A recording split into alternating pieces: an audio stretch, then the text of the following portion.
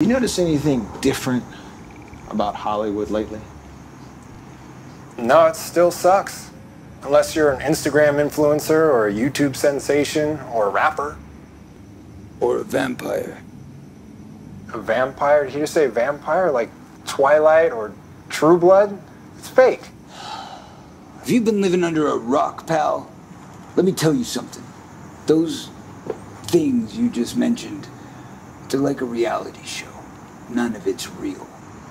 We've been noticing that Hollywood has become a hot spot for bloodsuckers. Yeah, there's been some very serious vampire activity in this town for a long time, but it's getting worse. What are you guys, like vampire hunters or something? Let's just say we fight. Truth, justice, In the American way. Like in Blade. I've seen that movie like 1,000 times. It's like one of my favorite movies.